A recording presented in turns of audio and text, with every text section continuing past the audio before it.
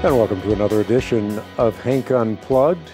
This is the podcast, not the broadcast. It takes you out of the studio, into the study, as it were, for conversations with people who have made a real difference with their lives. They're interesting people, people that are intelligent, that have a lot to offer, not only in their own fields of expertise, but also in the area of apologetics, which is one of the core values of the Christian Research Institute, the Bible Answer Man broadcast, and our outreaches around the world. Today, I have a guest who has almost become family in the sense that he has written so many articles over so many years for the Christian Research Journal.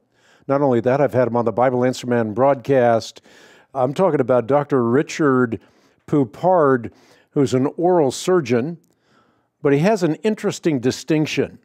He also has a master's in Christian apologetics. And Richard, it is great to have you on the show. Such an honor to be here, Hank. Thanks so much for inviting me. This is a little different than what we've done before on the broadcast, but we've talked about so many subjects. You've written on the ethics of modern board and card games. You've written about whether or not we should continue to use the term sexual purity. Postmodern death, which has to do with organ transplantation and human value, modesty, objectivism, and human value, another very important issue that I want to talk about today. Should Christians fear profanities, medical marijuana, I should say? Is birth control unbiblical? Compassionate adoption for the most helpless, self-esteem from a scalpel, this having to do with the ethics of plastic surgery, and much, much more. Again, it's just great to have you on this podcast. I want to talk about this issue of board games. I just think it's kind of interesting that you would write an article on the ethics of modern board games, as well as modern card games. And you make some pretty interesting remarks in that article, particularly in that we no longer oftentimes have the opportunity to sit together for dinner or lunch as families in a hectic, busy world. But these board games, these card games, can really allow us to interact in a way that sometimes we just don't do anymore. Yeah, today, nowadays with kids, and I have children ranging from 8 to 15, that, oftentimes they're staring down at their phones and they seem occupied. And at least in our family, and I've been involved in board gaming for the last 15 years, it is actually a time in which we all can interact as one and interact together and to really be able to open our home to others who come in. And, the genesis of that article began because just right now we're at just almost a renaissance of board and card gaming in which there's so many different new games coming out, and they're so much more interesting, frankly, than the ones that we were used to, at least when I grew up. And the question is that there's an advantage, of course, that we can all sit around and enjoy these games. But what about the topics of these games? Are they reasonable? Are they certainly edifying as Christians? There are certain things we should stay away from? And in terms of investigating that, I just found it interesting in that we have to balance that wonderful family time with some topics and some types of themes that can be considered or have been considered in the past very dangerous. And at least for us, I used to take a very conservative, extremely conservative stance on types of themes. But in looking at them a little bit more thoroughly, I found that it was more, these games were more a matter of using thematic elements to simply progress some kind of game mechanic that frankly was very interesting. So that's where that genesis of that article came from. But I do think it's this new upsurge in board and card games that you can do with families and friends as opposed to staring at a screen is in general a very, very positive thing. What I find interesting about what you just said is that you had one position at one time, you have another position now, which means that you've gone through a change in your point of view. How important is it for us to progress in that way? In other words, to continue to open our minds to learning, to test all things in light of Scripture, obviously, to hold fast to that which is good, but not to be so closed-minded that we come to a particular position, we repeat it over and over again, it becomes a mantra for us, and we're never open to learning the other side of the story. Oh, I think being a lifelong learner is so very important. And it's when we're talking about anyone's faith and our faith history, and all of our stories are different, I think it is very important that we sometimes take things that we have been taught and truly line them up with what is in Scripture and to see, because there's always some traditions that are laid down that might be handed to us in a way that might not actually be biblical. And that's actually what I try to do about a lot of these different types of topics. We have the biblical truth. We have things that are very clear, and then we have that application of those biblical truths to life. And it's important for us as we go on to apply the biblical principles, but also to evaluate some of the things that we have been taught. In terms of even games, the idea of anything that is, I come from a faith tradition which a lot of the people that I've attended church with don't play face cards because of possible demonic elements. And that's their conviction, that's fine, but it's reasonable, I think, to assess those types of things. And yes, be willing to learn, be willing to grow, and to not simply be stuck exactly where we're at. So you're a doctor, you're a surgeon, but you also have this incredible interest and acumen when it comes to apologetics. I'm kind of interested in how all of that works. I mean, how did you get this passion for apologetics? To be honest with you, after I began my career and I became a Christian, I really was interested in using both the emotional as well as the rational parts of me in order to continue to grow. I've always been curious. I've always been questioning. And I found the field of apologetics after that. And then I decided to pursue a master's degree as a disciplinary matter. When you're pursuing a degree, you read things that you otherwise may not be too excited about reading.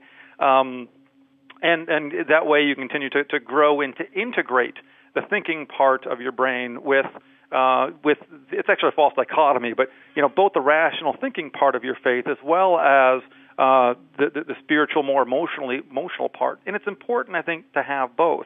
So as I continued on with my career, it was always important to look at different topics that come up, both in our culture as well as a lot of the bioethical issues that come up with our day, in order to apply the Christian worldview in a way that makes sense to others.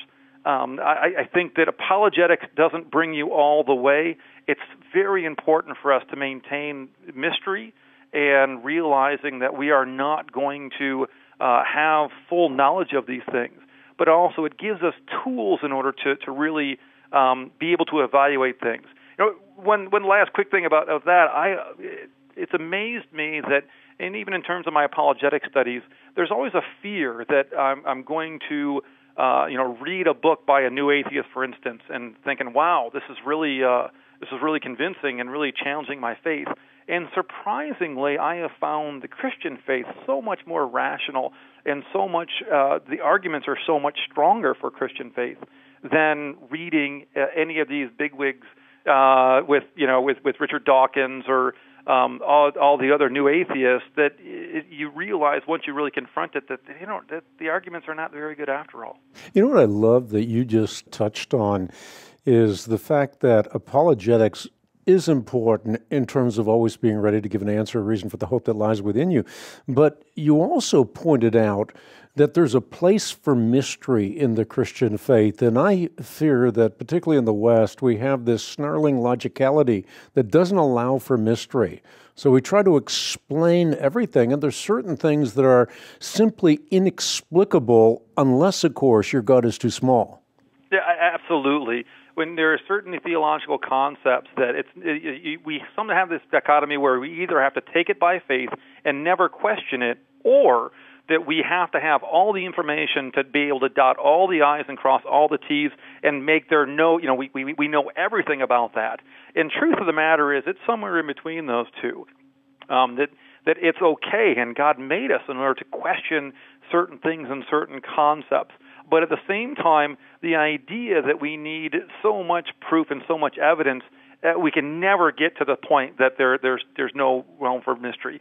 God is so much bigger than we even know Him to be, and that's exciting to me. That's something that is not a challenge to my faith. That's something that affirms the belief that I have. What caused you to embrace the historic Christian faith? Well, to be honest with you, it was a mixture of both looking at the Christian worldview and seeing it line up best with the way the world as it really is. It makes the most sense of things. In terms of my own faith, I grew up in a Roman Catholic tradition and didn't really understand a lot of things, a lot of the concepts that I learned later. Ironically, now I look back on my Roman Catholic, and I've learned a lot more about that, the theology I supposedly used to have, and become greatly respectful of that also. But it's just a matter of over a period of time, in some ways resisting the idea of faith, but then coming to the conclusion that this is the best explainer for the life the way that it truly is. It's not merely a matter of giving life meaning, but it's also, it corresponds best to what reality is and what morality is, despite the fact that sometimes we don't want to apply it that way. You sort of alluded to this in an earlier comment. Apologetics is the handmaiden to evangelism, which is to say that it is a door opener. You have a well-reasoned answer to a question, and it opens the door to communicating the truth and grace and life that only Jesus Christ can bring to the human heart. But oftentimes with apologetics, you have people who want to win arguments, and they become proud. Once they learn the apologetic arguments, it's sort of like they have a hammer and everything looks like a nail. They want to beat people with their arguments. They want to win arguments. But this is really not the purpose of apologetics. Absolutely not. I mean, obviously, we want to have good arguments. We would rather convince somebody with good and true arguments than with bad arguments. But we also have to realize that we are always talking to someone who is intrinsically valuable, made in the image of God, and to be respectful of them. And as we look back on our own faith journeys, we realize that it's rare, I think, that we hear the Christian worldview presented one time, and we instantaneously realize how rational it is, and then we just jump right in. Most oftentimes, it is a process, and it's a complex one, it's an individual one, but one that we go through. So I think it's always important for us to love each other and to love those who we are trying to reach, not just with winning an argument over them, but also by showing them that the love that Christ has shown to us. And we always have to keep that in balance, because winning an argument and then having the person walk away because you simply were showed yourself, or at least acted like you were intellectually above them, is the exact opposite of what we wanted to portray, and more importantly, the exact opposite of what Christ was. You've written so many wonderful articles for the Christian Research Journal, and those that are listening in to this podcast can go to equip.org and find those articles on the web. Again, at equip.org. One of the really interesting articles that I read or reread the other day was an article on medical marijuana. And you posed the question as to whether this is a miracle drug or whether it's spiritual poison. And I think that's an incredibly important subject for a lot of reasons, partly because medical marijuana and recreational marijuana are now morphing into one in many states within our country. Yeah, oh, absolutely, and that's actually one of the real challenges to the acceptance of medical marijuana. The difference between a therapeutic use of a medication and a recreational use of a medication is clear for almost everything else. I mean, for anesthesia, for instance, we use medication called fentanyl very commonly, and yet we know also there's a opioid crisis in this nation because of medications like fentanyl. So therapeutic use is understandable and is good, and in fact it mitigates the effects of sin in our world, but there's a huge difference between that and the recreational use and the damage that occurs because of that. With marijuana, however, and it's mostly, I think, been a planned strategic policy to really push this idea of medical marijuana in order to increase the acceptance of the recreational use of marijuana. And it's been incredibly effective that as more and more states go accept medical marijuana, that what it does is increases significantly the access that virtually everybody has to marijuana. The recreational use certainly goes up significantly, even in the states where it remains illegal. And then it comes to the point that when it comes up to a vote for recreational use of marijuana, it's more frequently accepted. As a moral issue, it's fascinating that as far as a cultural issue, the acceptance of marijuana has changed significantly even in the last generation. In previous generations, a large majority of Americans thought that it was immoral to smoke marijuana, where now we're at a point in which the majority of Americans think it's actually not immoral to smoke marijuana recreationally. So, and it's been a part of that change has been the general acceptance of medical marijuana. Maybe without getting too deeply into the subject, it'd be important to let our listeners know about some of the psychophysical problems associated with marijuana, including diminished cognitive function, memory impairment, and many other psychophysical problems.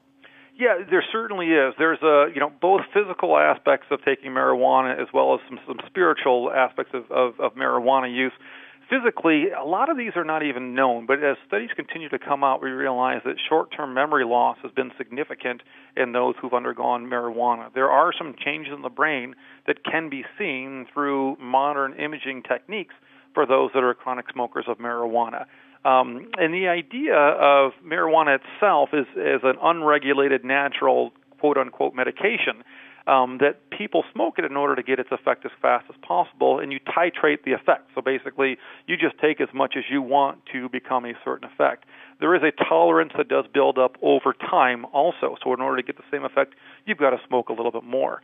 And also, there's really no indication that there's a non-intoxicating dose of marijuana, that essentially people who smoke marijuana do it to the point that they feel a certain way that they want to, and instead of taking a regular dose, does that for themselves.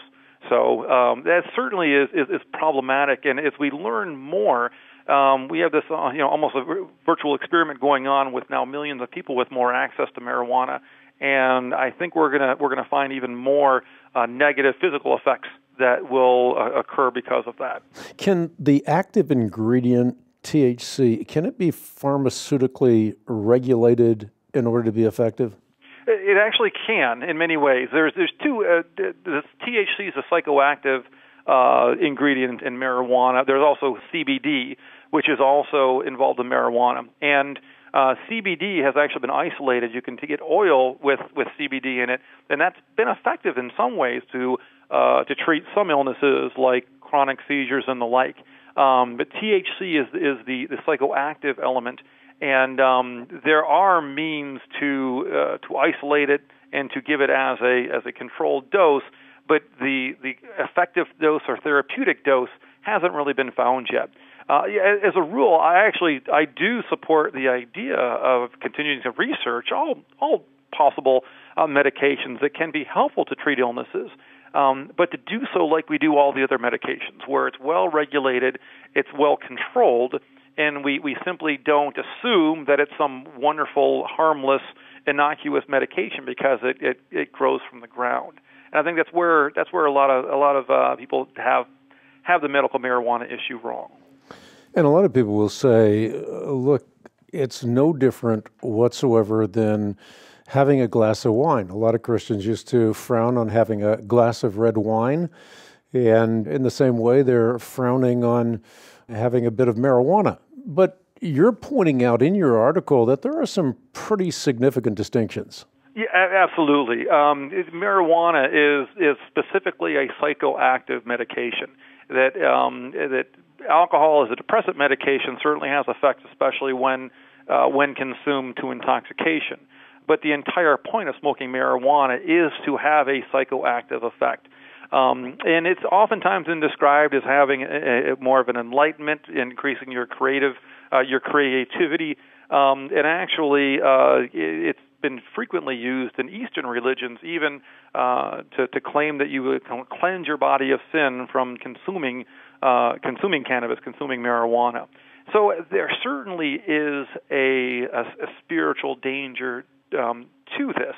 When you're undergoing something that those in Eastern religions do in order to feel closer to God and to feel like your sins are being cleansed away from you, I think there's danger in that. We realize that there's really only one way. That's only one way to have our sins forgiven. And that's through the sacrifice of Jesus Christ. And to replace that with a chemical which inherently changes brain chemistry is very concerning. Yes, it is. And, I want to turn a corner here. You've written so many articles that are of great interest to me, and I've read every one of them carefully over the years. One of the issues that I probably have no right talking about whatsoever, but perhaps you do, is the issue of birth control. I mean, the reason I have no right to talk about this is I have 12 children, but you wrote an article, Is Birth Control Unbiblical? And one of the points that I remember that you made in that article is that contraceptive use has morphed from individual choice to government-mandated right, in that it allegedly reduces poverty, it supposedly improves a person's health, it promotes things like gender equality, and the list goes on. Talk about how this morphing has taken place and the dangers inherent in the morphing. Yeah, well, obviously, historically, when oral contraception was first invented in the 60s, it was presented as a woman having the right to control her fertility, control what happens in her body, and it was certainly elective, and she would choose to take this medication if that's what she wishes. But after, with Obamacare, the difference of insurance mandating that every insurance covers contraception, it's now seen as a right for a woman it's for her good health to be able to change how her reproductive system works. And ironically, what this means essentially is that we normally mandate these types of medications that treat some form of illness. I'm a diabetic, so when I have insulin, I use insulin to treat something that's going wrong in my body. And for the first time, we are now equating a woman's reproductive system working exactly how God has designed it as a pathology, something that we have to try to fix by making it malfunction in order for them to enjoy a full and complete life. And that's an interesting philosophical change that I don't think we've understood the full ramifications of yet. The idea that a woman's reproductive system working correctly is a problem that we have to fix is problematic in a number of ways. And I think even the idea of how we view childbirth, how we view the idea of conceiving children changes significantly. And by the way, Hank, just so you understand too, I have 5 children of my own, so I'm not sure I may not be the best one to speak on the wonders of contraception either for that reason. As an ill-fated attempt at a joke on my part. But look, you're touching on this. The burden of children is a syndrome today. The syndrome biblically used to be the burden of barrenness. So the difference between children seen as a burden and a blight or a blessing from God.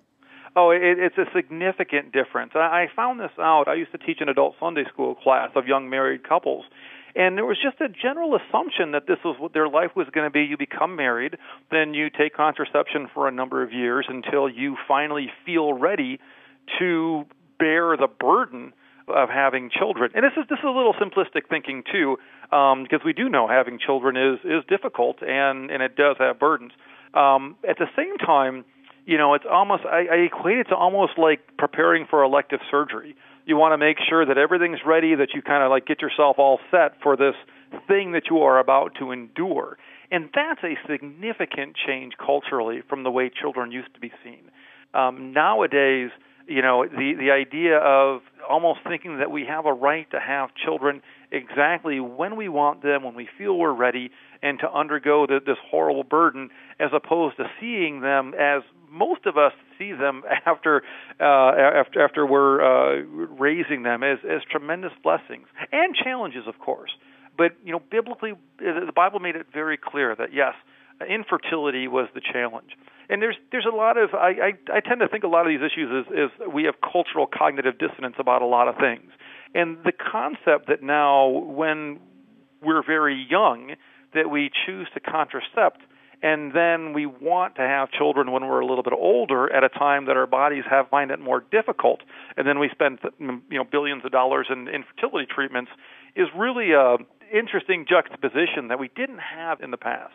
It's kind of interesting to me from a practical standpoint. I mean, I think back to the early days thinking, how in the world am I going to be able to support another child? And then Kathy would tell me I'm pregnant again.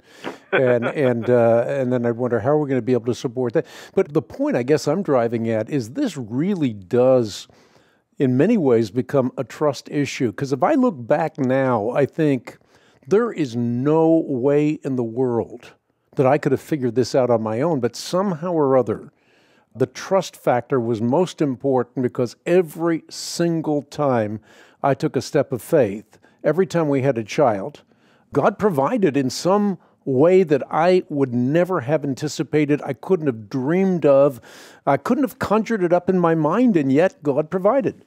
That story is so common too. It is very true that I think all of us as parents, it's a ubiquitous thought that we have no idea how we did this and no idea how we keep doing this, that there's one thing that shows us our dependence on God and His grace and His mercy for us.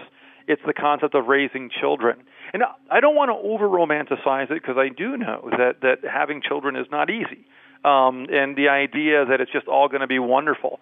But I think virtually every one of us who understands the value of kids and have undergone this ourselves understand that what an amazing illustration of God's love and grace to us as we went through through having children and dependent on Him and His grace for getting us through all of those times. And the amount of blessings that comes from that, it's hard to underestimate them. Yeah, and then when you get a little older and you can start traveling with your kids and hanging out with your kids, they change from being your kids to being your friends. I mean, there's a huge, huge payoff at the end.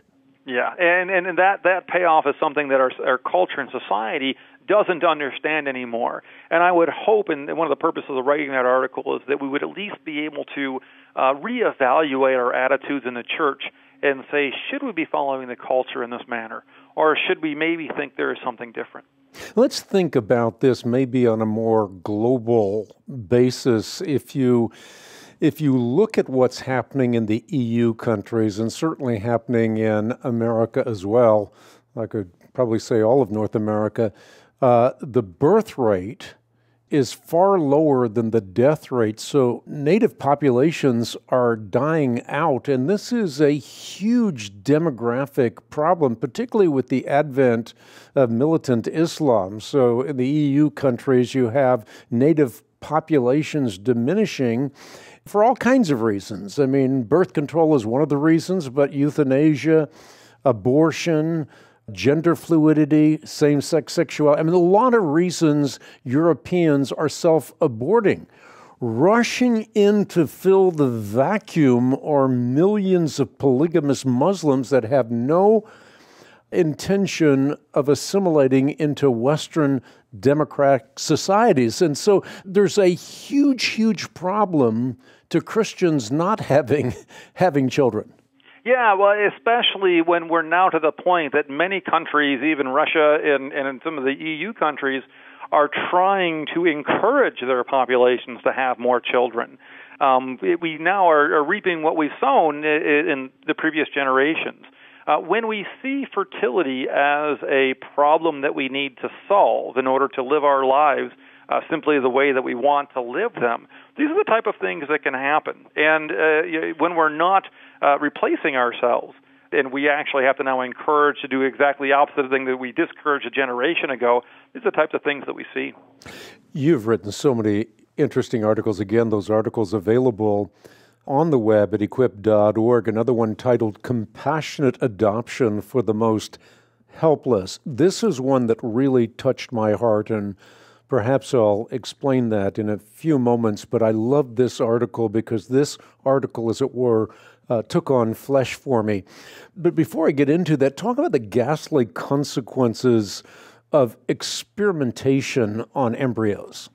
Well, basically, when we're talking about embryonic stem cell research, we're taking human embryos that have been created, and instead of implanting them and placing them in an environment where they can develop and grow, we simply use them for spare body parts, for spare cells, in order to supposedly treat a myriad of diseases.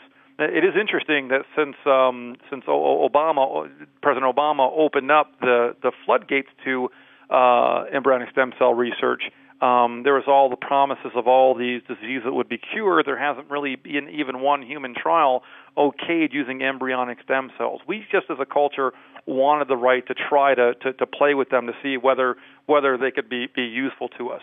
And as many of the concepts that I try to deal with, it's all on how we evaluate and value human life.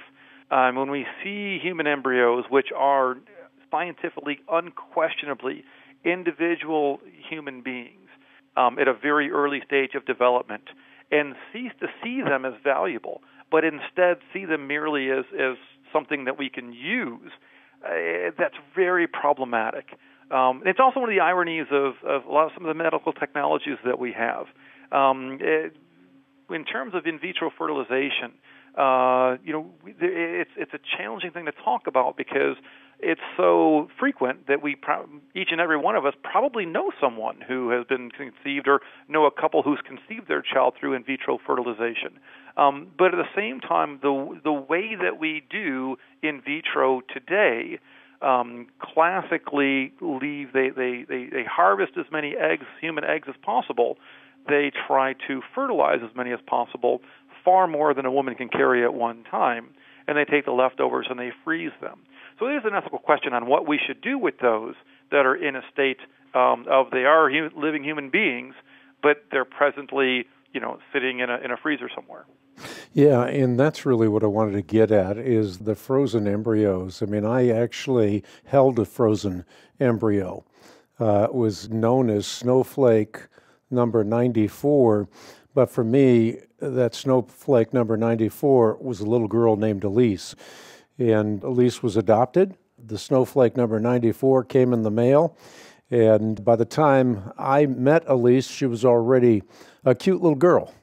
And her parents recognized that this frozen embryo was a human being created in the image and likeness of God, adopted the embryo, and today this is an absolutely extraordinary little girl. She's been in my studio. I've been in their home. I've gotten to know her very, very well, and I have a little picture of her in my office as a remembrance of the very thing you wrote about. Yep, that is fantastic. And to know that these embryos that have been left over because of how we do in vitro fertilization, that we should be considering ways in which we can treat them as the human beings that they are. And it should question ourselves that, how should we value human beings? Should we do so only when we can see them, or when we can see them and interact with them, or those that are the most vulnerable? How should we treat them? And I think being able to adopt an embryo to a couple that is looking to have children is just a fantastic concept and idea. What's your idea with respect to Christians using in vitro fertilization? It's a great question. It's a little complex, but here I don't think that using in vitro fertilization itself is morally prohibited. But I think for Christians who are considering that, there's two things that I recommend. First of all, couples should have a very frank and honest and open discussion about the concept of fertility. We seem to think that having a child and being fertile is something that we have a right to be. And for some couples, it's horrible, and it's very devastating when they find out that they cannot have children of their own that way. And it's very, very challenging. So I think that should be a conversation that happens early. To be honest, me and my wife, we thought, me and my wife Deb, we thought we were going to have trouble having children because of some medical issues with her. So we had talked about it beforehand exactly how far we were willing to go. And for those that do want to investigate in vitro fertilization, it's important to do so in a way that I think decreases the chance to have embryos that are not going to be attempted to be implanted. In doing so, that most in vitro clinics actually do everything they can to increase the chance of having an embryo implanted, and in doing so, they fertilize a lot of eggs, have a lot of unwanted embryos. As a Christian, I think we have an obligation to at least approach the clinic to find out exactly how many embryos are you planning on fertilizing, or are you planning on creating. And here's the plan that we have for trying to implant them, and to have a means to maybe donate the other ones for other couples that are able to carry them. I think that was the most ethical way of approaching that topic. There's one other question I have in this regard, and I want to move on, but it has to do with human cloning. Is that a concept that can be harmonized with a Christian worldview from your point of view? I do not believe so, for a number of reasons. Human cloning is done simply as a means to create more embryos and more stem cells from those embryos. It is a way to do so without undergoing additional fertilizing human eggs. And in that way, in of itself, is unethical. The cloned human embryos themselves, there's very little, because of the way the complexity of a human body, there's very little chance that a cloned embryo will have an opportunity to develop past a certain stage of development. So essentially, we are making what is undeniably an individual human being that we know cannot go past a certain stage of development just in order to experiment on their cells. And I think it should be very clear, there's so many ways in which that is simply wrong. Let's move into another area. You have covered a wide range of apologetic issues. I was fascinated by an article you wrote some time ago titled, "Should We Continue to Use the Term Sexual Purity?" Fascinated in the sense that it has become sort of standard orthodoxy that this sexual purity movement in churches is a very, very good thing. It's been lauded, it's been touted, it's been marketed, but you hold that there are liabilities to even using the term sexual purity. This can end up being sort of like a relational prosperity gospel. In many ways, yes. I want to make it very clear that I do hold to a biblical standard of sexuality.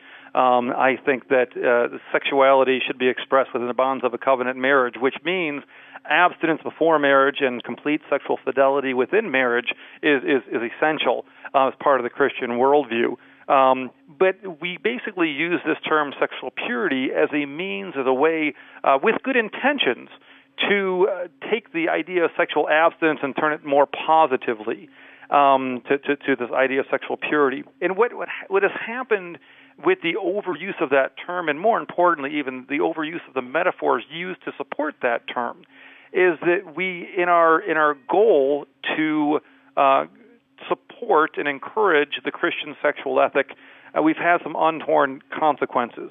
When we use the word purity itself, there's been some studies that show that once something is seen as unpure, that it's very difficult for us to ever see it as being pure again. Some interesting experiment that was done, they placed cockroaches and they had people drink tap water. And they put a cockroach in the water, and they took the cockroach out and then put the water through a purifier in which all of the impurities were removed, and then offered that same glass of water to somebody, and they won't take it. Even though the water was clearer and more pure than tap water, it's the idea of something being made impure makes it so that it's almost a disgust reaction. So the idea that we're able to that we see human beings who have failed in this way as impure and can never regain purity is really tragic and has some significant consequences in terms of how sexual intimacy is in marriage.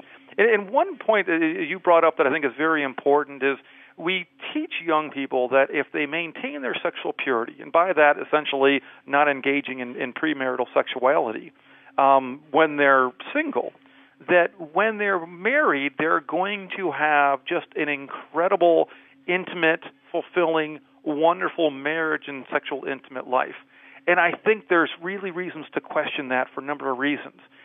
Sexual intimacy is something that has developed over time. It takes hard work. It takes commitment from two people, which is why God designed it to be in marriage.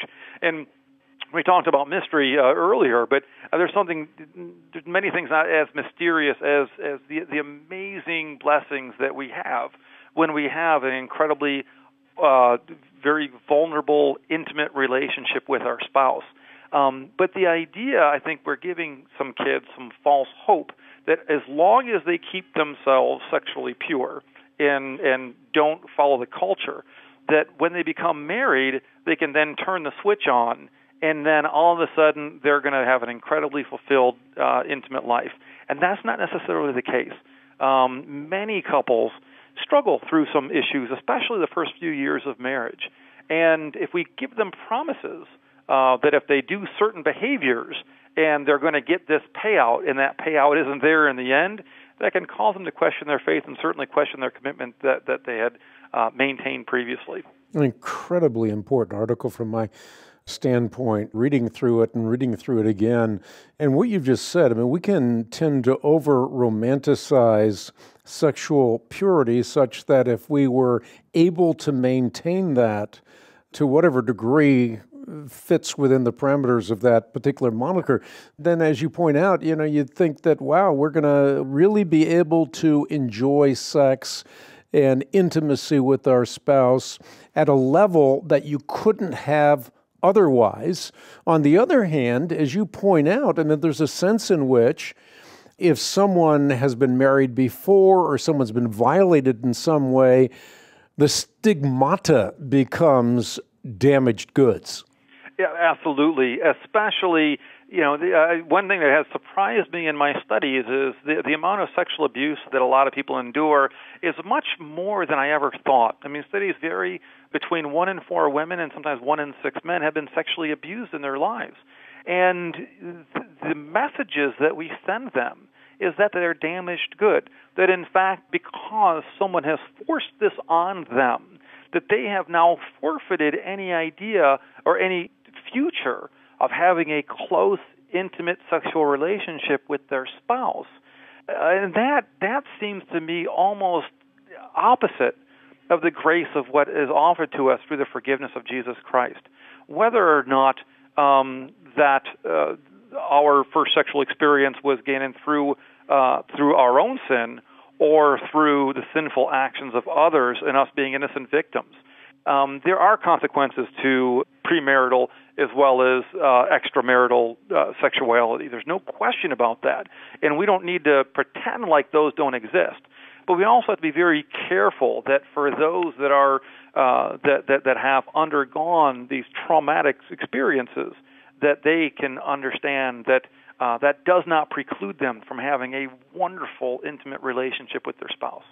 Interesting that you have written on subjects like this, including modesty and the objectification of women, vis-a-vis human value.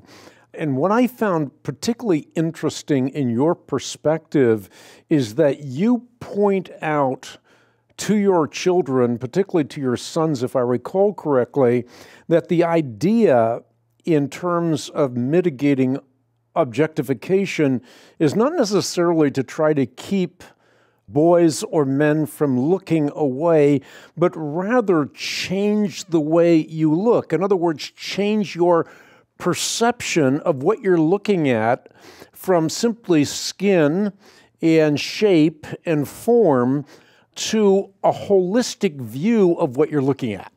Yeah, that's exactly it, Hank. When it came to the article about the concept of modesty, I do like to challenge some preconceived notions that we have.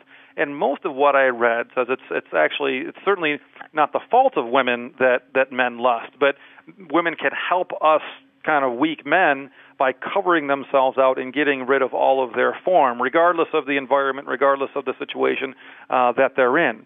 And I find that a little bit degrading towards men. What we really are looking for is to be able to look at other human beings and treat other humans as intrinsically valuable image bearers of our God. And that really shouldn't make a difference regardless of what they're wearing. So what I try to teach my boys and teach all my children and to model ourselves is regardless of what someone is wearing, regardless of what they look like, to treat them as intrinsically valuable. We have a culture that objectifies, especially objectifies women, that uses images of women to sell things all the time, uses sexually attractive women in order to sell items, and basically treat women and tell them that their value is based on how they look. We make a mistake in the church when we think the answer to that is instead of cover women up because they are intrinsically scary and they will cause you to sin if you actually look at any aspects of skin on their bare midriff or whatever that is. And that is the best way that we can combat lustful thinking in our men. The best way to combat lust which is by definition objectifying someone for your own gratification, to use them as an instrument of tool for what goes on in your mind, is to treat them like a full human being, to treat them and to reevaluate them as someone who is valuable and special and precious, and not simply something that we need to look away and be fearful of. What do you make of this whole Harvey Weinstein saga, where on the one hand you had this moral outrage that I see even in conservative talk shows with respect to his behavior, and rightly so, but the same moral outrage is oftentimes I think maybe tarnished by the very things that we see. I mean, you had this moral outrage, and then you have Howard Stern or Snoop Dogg, or being glorified as icons in our culture, legitimate icons. Hugh Hefner, another great example of someone who's been lionized, and so the moral outrage seems to be very duplicitous to me. In some ways, it is. I see the Harvey Weinstein issue, to seeing the horrible abuse, as a way that we can look inside the magnifying glass of how the culture has treated women and make sure that we're not following some of the same assumptions. Over those years when he was getting away with all of that horrific behavior, there's kind of an attitude of well, boys will be boys. He's the one who has the power. He's the one who, men are who they are, and if any man had that much power, this is the way they would act. So we excuse that behavior, and it's not just Hollywood, of course. We've had issues with Fox News and the CEO of Uber. This has been a really good way for us to look inside and evaluate how we have treated women in the past. And to see how we have accepted the idea that this is simply the way that men are and the way that men think. I think especially coming from a Christian standpoint, and even notwithstanding some of the scandals that have happened within Christendom in terms of sexual abuse and those that have gone way too far in abusing their power, we can use this as a way to look back and say, how are we actually treating those around us? Are we showing the true love of Christ around those by saying that we need to be different, not just in the way that we protect ourselves, but also in the way that we view other people, other women that are made in the image of God. And I think that's an important thing for us to say, not just accept that this is the way God made men and that's, we got to deal with it. Instead, we need to evaluate and look at things a little bit differently. And I think, too, there's the added component that women have to be valued in every stage of their life. And so often we're perfectly down with or good with a baby who is a female baby being aborted, sliced up and the parts sold. Well, of course, it's true with males as well, but following the narrative. And women who have Down syndrome or female babies who have Down syndrome being aborted. In other words, I think there's a sense in which human life has been devalued, period. And when that happens, of course, you're going to find this epidemic of devaluing women, objectifying women, and the like. Absolutely, I agree with you, Hank. It's really tragic that in this country we see abortion as a woman's right, and abortion rights as advancing the cause of women. But in other countries, even here, but especially in many places like China and India, there's no question that the number of abortions that are done are much greater on little girls, on women, on girl embryos than on boy embryos or fetuses. That the idea of sex selection abortion is very, very common in a lot of areas of the world. And simply this thing that is seen as a wonderful human right and women's rights here in the West is used as a means to abort others. And as far as Down syndrome, like I said before, we have this really strange cognitive dissonance.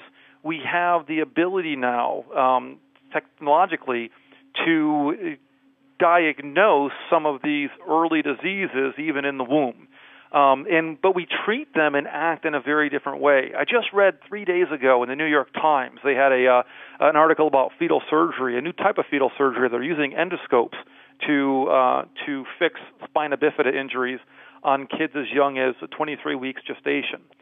So in other words, we're taking medical technology, diagnosing these kids with this illness, and surgically repairing them as early as possible in order to have the best results when as they continue to develop. But we also use prenatal technology to diagnose Down syndrome. But what we do that for is, unfortunately, to kill maybe as many as 80 to 90% of those who are diagnosed with Down syndrome. We treat that by killing them at the same level of development as the children undergoing fetal surgery. So the idea that we value human life in some instances where we'll just go to the nth degree to try to fix them, which is wonderful, and at the same time using the same type of technology in order to kill the undesirables, the ones that are going to be more challenging, the ones that are not going to be valued as much, is a real indicator of where we are in our culture. Yeah, I read some chilling articles about Iceland. And the reason I thought that the articles were chilling is that the narrative in the articles was very much related to the notion that Iceland has become very, very progressive and advanced, and they've developed a fantastic culture in which now virtually 100% of all Down syndrome babies are aborted. And again, the narrative is that's a wonderful thing. That's progress. It's advancement. Yeah, absolutely. And I think that how we treat those in the very beginning of life and the very end of life, in terms of how we value them, is a great indicator of where our culture is. The idea that we have an entire country that is known for being able to wipe out or eradicate this disease, which is normally is a good thing that we eradicate disease, but they're not eradicating the disease. What they're doing is they're intentionally killing those who happen to be affected by such disease. And that can't be seen as progress. Yeah, it's interesting. You're in Michigan. My mother lives in Michigan. And she's now on assisted living. She's 92 years of age. And I mean, she's got some issues now. She's got dementia. And yet I remember my dad, before he died, talking about the fact that every single moment we have on this earth, irrespective of our condition, is valuable. He died of a fibrosing in the lungs that encroached upon his ability to assimilate oxygen. And it was sort of an agonizing death. And I remember when he was in the midst of the agony, asking him, wouldn't you sometimes just want to go home and be with the Lord? And I'll never forget what he told me. He said, Hank, no, every single moment is precious. And it certainly turned out that way as my dad blessed every single one of his children, grandchildren, great-grandchildren as well on his deathbed, and then went home to be with the Lord. And my mother has the same kind of impact on my kids. My kids are absolutely in love with her. They honestly don't care that much about whatever malady she might have. She has a significant impact on them as the matriarch of our particular family. And so these end-of-life issues that you allude to are very important as well. Oftentimes, you just want to get rid of them in a nursing home, not see them. And the reason I say oftentimes is because I go into those places and find out that the people in those places are incredibly lonely because their family no longer visits them. And this is another indication of devaluating human life made in the Imago Dei, in the image and likeness of God. Absolutely, Hank. I mean, there's a couple things that come to mind, especially that the idea of euthanasia that has been increasing, especially in the European countries, where it started out as, you can see the progression as it goes down the slippery slope. It started out as a way to be compassionate towards those who are in chronic pain, and eventually, and almost inevitably, goes to those that are simply burdens to their family. And an answer to that burden is to simply have a physician actively give them medication that will end their lives. But I do think too that as Christians that we should evaluate. You know, I have my father-in-law right now is fairly sick, and he's at home, but he needs a lot of help to be taken care of. And I think it's important for us that as we view the end-of-life issues, and especially we fight against those that want to artificially end the lives of those that are considered burdensome, that we also look at ourselves and say, how are we treating those around us that are considered disabled, that are considered burdensome, and ensuring that we are doing what we can to treat others as valuable, regardless of the fact of whether or not they can interact like they once did, or they have more cognitive issues than they once had, is very, very important. And I think that's another area in which the blessings that we receive and our families receive from treating those close to us as valuable, it's hard to overstate them. And I think we'll see even more as our kids get older. Yeah. Another issue which you put your finger on is the ethics of plastic surgery. This, of course, is oftentimes talked about, as you say in the subhead, as self-esteem that comes from a scalpel. But in the article, you make a distinction between reconstructive surgery and cosmetic surgery. And I'd like you to elaborate on that a little bit for those listening in. Yeah, sure. Reconstructive surgery is an attempt to basically reconstruct a part of the body that has been ravaged by some form of disease. You know, for instance, reconstructing a breast after a mastectomy would be considered reconstructive surgery. You're repairing, you're trying to replace what has been lost. Whereas cosmetic surgery, especially cosmetic surgery, is in many instances are a way to enhance what we already have. In other words, there's nothing wrong with the wrinkles of my face. I simply want to look younger by enhancing my looks by undergoing a surgical procedure. And even in then, I think that when it comes to cosmetic surgery, we can also subdivide that in a couple different ways. That, you know, for instance, for someone who has a large birth defect or has a birthmark or something that makes them out of the ordinary, Having that repaired in a very cosmetic manner is different than having a perfectly functional body that you just are not happy with how it looks, and undergoing a surgical procedure in order to enhance that. Yeah, so pretty nuanced issue. There are times in which reconstructive surgery makes sense. You gave an example of that. And certainly also times in which cosmetic surgery can be perfectly acceptable within a biblical worldview. Yeah, absolutely. I do think so. I think we need to evaluate the situation, and frankly, oftentimes evaluate our heart motives for undergoing procedures.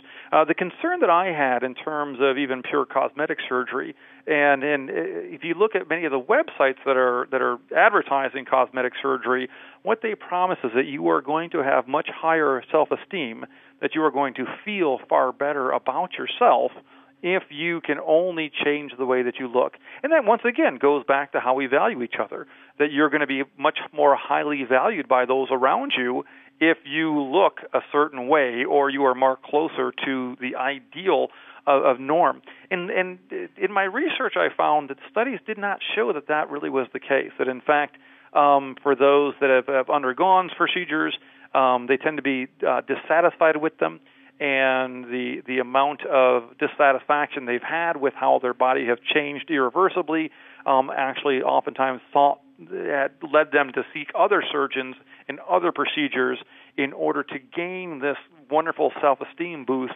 that they thought they would get.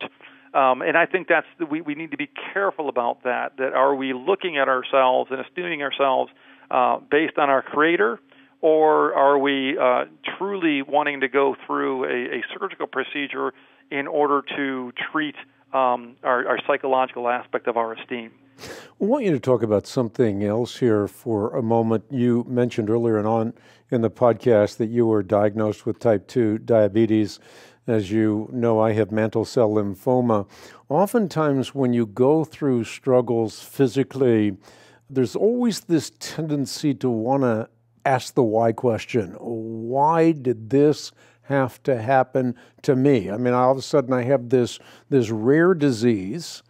I've been healthy for 66 years of my life, and now I have this rare disease, and I have to deal with that as part of my job. It's become a part-time job to go to the hospital for this, that, or the other thing. And so every now and then that why question creeps in, and I've often told people, at least academically, you can't always get an answer to the why question. You got to trust God in the midst of your whys.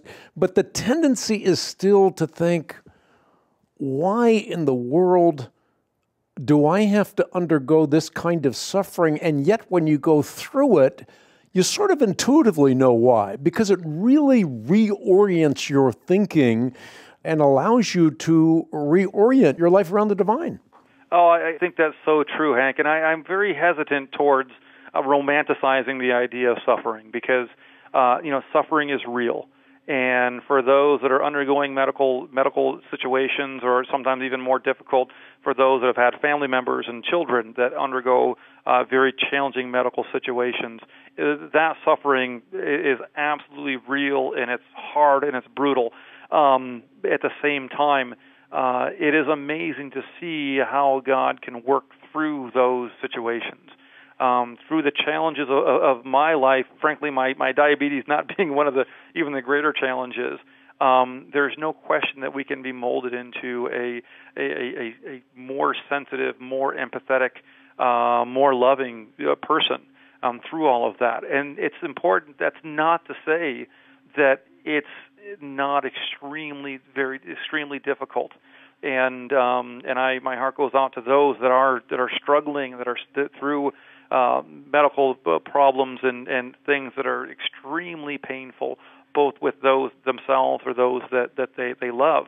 But at the same time, especially looking backwards on those aspects of my life, you can see God working through them in ways that are truly mysterious, that will mold us into making us better people if we allow Him to do that. But it's also hard. It's difficult. In this life you'll have trouble, but take heart.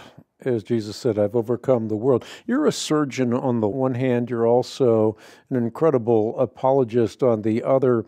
And in that vein, perhaps as we start closing out the podcast, it might be good for you to talk to people about a culture in decline, and yet a culture that can be redeemed if Christians will exercise their job description. So often we look at the world and we say, the world is pagan, and we can point out all the problems with paganism. But as I've often said on the Bible Answer Man broadcast, pagans are exercising their job description. What else would they do?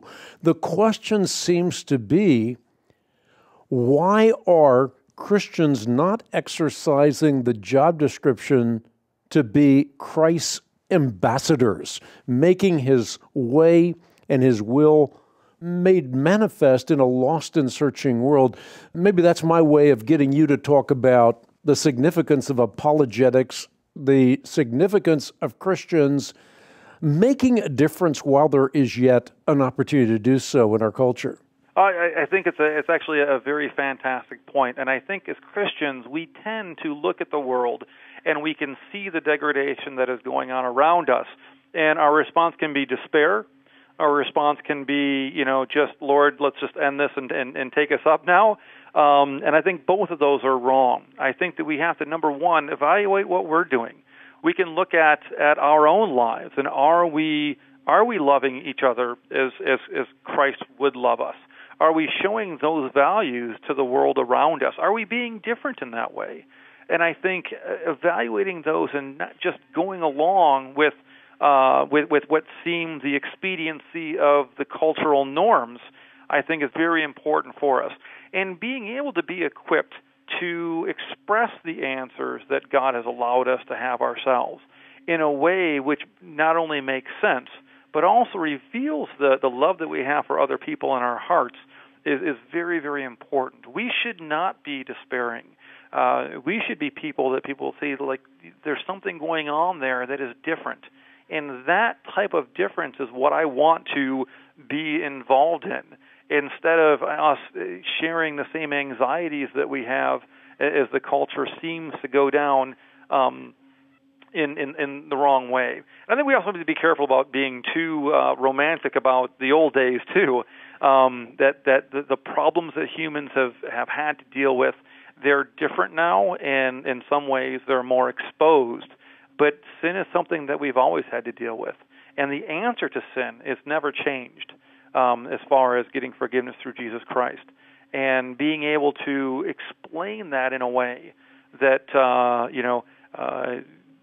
acting as though we are beggars who found a loaf of bread and we want to share it with others is, I think, the attitude that we should be having. Absolutely. And Christ not only came to save us by his death, but he came so that we might have life that is life to the full. And so often we just think of the Christian faith as being transactional as opposed to transformational. I'm wondering, as we come to a close here, if there's anything that comes to mind that you would like to share with our audience, something that is a passion that you have, or a point that you want to make, or something that you feel will edify those listening in. Well, yeah, I think that the number one, theory or theme of my writing is, how we value human beings, be it through abortion or through how we treat others in terms of not objectifying them, how we treat those that are disabled. To look at, do we value each other based on the fact that we are human beings made in the image of God? And that means that we have quirks, that we have individual characteristics that sometimes make it challenging, but are we treating others in that right way? Or do we treat others as we complain that the world treats them as merely instrumentally valuable, as important or valuable to us only if we're getting something back from them, if only we see them valuable or so to have some kind of a quality that we seem as positive. When Christ came, he did not come in a means that would make him seem valuable. He came very humbly, And I think that should be the attitude that we should be having when we treat other people the right way. And I hope that as we apply that to all of these sometimes diverse and complex issues, that we can still apply that principle in the correct way. On behalf of the Christian Research Institute, I want to thank you for the enormous contributions you've made to our organization through your writing for the Christian Research Journal, through this podcast now, through the Bible Answer Man broadcast that we've done together. Deeply grateful for the excellence of your work. Oh, it's such an honor to talk to you, Hank, and I'm so, just to give a plug, the work that you do, both with the Bible Answer Man and through the Christian Research Journal. You know, you asked me about my desire of apologetics. One of the things I didn't mention is that when I got a hold of that journal during my faith journey and read the articles and thought, wow, there's others that are deep thinking about these tough issues and can apply them to life in the church. It's been such an important part of my life long before I started writing. So I certainly welcome others to also investigate that and see what kind of impact it can have in their lives. Richard Poupard, he is a surgeon. He's also a man who has a tremendous amount of expertise in the field of Christian apologetics, longtime contributing writer, as you've just heard, to the Christian Research Journal. And if you have not subscribed to the Christian Research Journal, there is a way to remedy that woeful condition. You can go to the web at equip.org and you can subscribe in a safe, secure fashion. Of course, the Hank Unplugged podcast is a fairly new endeavor on the part of the Christian Research Institute. We've done some very, very interesting shows. You can find them on the web at equip.org or wherever you consume your favorite podcasts. iTunes is a great place to go. And rate this podcast, subscribe, share, review. All of these ways are ways in which you can get this message out to an ever-broadening audience. As always, we're deeply appreciative to those who support the ministry of the Christian Research Institute, the Bible Answer Man broadcast, the Hank Unplugged podcast, our ministries 24/7 around the world. Thanks for joining us on this particular edition of Hank Unplugged. We look forward to seeing you next time with more of the podcasts.